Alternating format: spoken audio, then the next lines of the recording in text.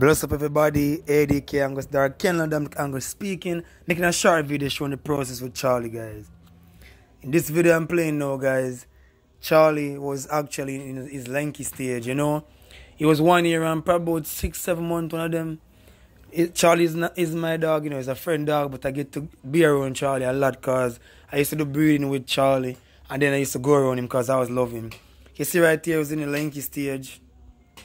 Was still good at size, tall, but still look thick in a sense, but it was lanky bad compared to what he's gonna be in the end. And look here now, guys. This is Charlie. About, I think he's about 8 months right here. You can see him about 8 months right here. Yeah, man, was getting like a thicker, but he was going lanky stage again. The video I show was 1 year and odd, and this is about 1 year and 9 months. Chest get wider, coming out of the lanky stage, you know. It was kind of getting nice here. Then boom now.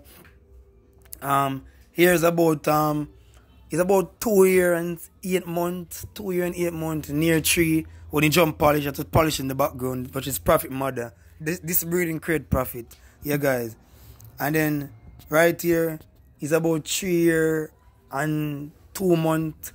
Get taller and still have good weight. The picture didn't do him justice, so super thick.